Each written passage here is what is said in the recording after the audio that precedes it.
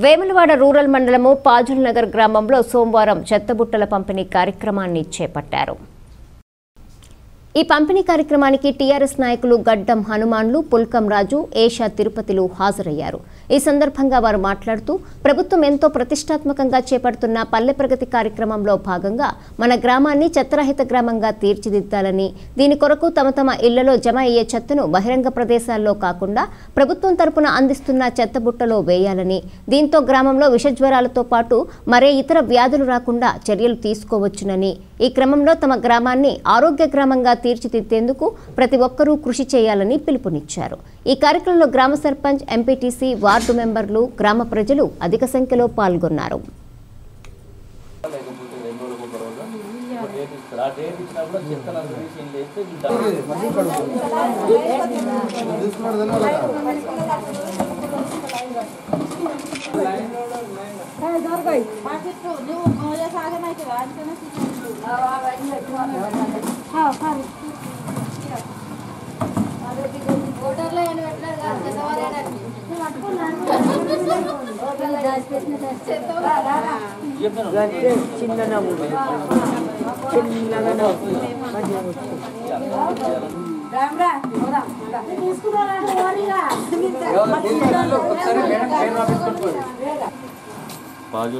పాజుల్నార్ గ్రామానికి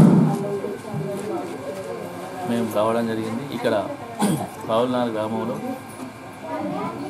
ముట్టల పంపిణీ కార్యక్రమానికి ఆహ్వానించినటువంటి గౌరవ సర్పంచ్ వేణు గారికి, మండల్ వైస్ ప్రెసిడెంట్ ఎంపీటీసీ గారికి, మా గౌరవ పార్టీ అధ్యక్షుడు గడ్డం సీనియర్ నాయకులు గడ్డం హనుమాన్ గారికి, పట్టణ అధ్యక్షుడు పుల్కం రాజు గారికి, ఉన్నటువంటి వార్డు సభ్యులకు అందరికీ కూడా, ఇక్కడ వచ్చిన మహిళా తల్లులు అందరికీ కూడా శుభాకాంక్షలు తెలియజేస్తూ, ఈ గ్రామంలో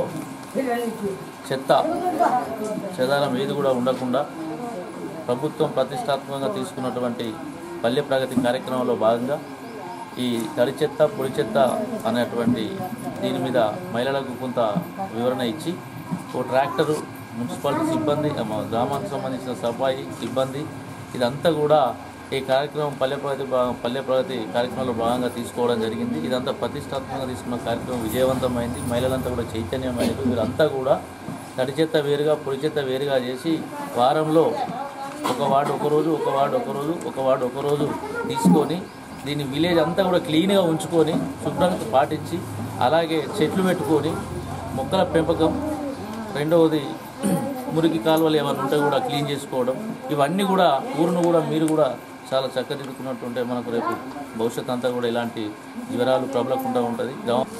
మన ముఖ్యమంత్రి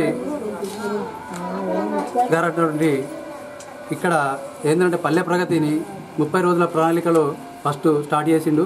పల్లెలు బాగుంటేనే మనం కూడా బాగుంటామని ఒక మంచి సదుద్దేశంతో ప్రజలంతా మంచి ఆరోగ్యంగా ఉంటారని 30 రోజుల ప్రణాళిక అనేది మనం ఫస్ట్ స్టార్ట్ చేసుకొని అప్పుడు ఊరంతా సాఫ్ చేయడం జరిగింది. మరియు అందులో భాగంగా ఆ తర్వాత మళ్ళీ 10 రోజుల ప్రణాళికను పెట్టి 10 రోజులలో కూడా మళ్ళొక్కసారి క్లీన్ చేయడం జరిగింది. ఊరికొక ట్రాక్టర్ ప్రొవైడ్ చేయడం జరిగింది. మరియు ఒకప్పటికి ఇప్పటికీ మాత్రం విలేజ్ పరంగా చూసుకుంటే మీకు కూడా తెలుస్తుంది ఏ విధంగా ఉండాలి ఏంది అనేది. ముందు కూడా ఇలా చేసుకుంటూ పోతే మన ముందు తరాలు కూడా దానికి పోను అలవాటు పడి పల్లెలు అనేటివి బాగుంటేనే ప్రజలందరం బాగుంటాం. ఒకప్పుడు విషజ్వరాలు అనేటివి ఎన్నో వస్తుండు. ఇప్పుడు మామూలుగానైతే జ్వరాలు కానీ ఏది కానీ కొంచెం మీకే తెలుస్తుంది. ఎందుకంటే మున్పటికి ఇప్పటికీ ఏ విధంగా ఉందనేది మీ అందరికీ, గ్రామ ప్రజలందరికీ అర్థమై ఉంటుంది. దాదాపుగా ఇలానే నేను కూడా మీ అందరి సహకారం ఉంటే ముందు ఇంకా ఏ పనులైనా కానీ చేయడానికి నాకు ప్రోత్సహిస్తూ ఉంటే చేస్తూ ముందుకు పోదామని, మన పల్లెను మంచి పరిశుభ్రంగా ఉంచుకుందామని కోరుకుంటూ నాకు ఈ అవకాశం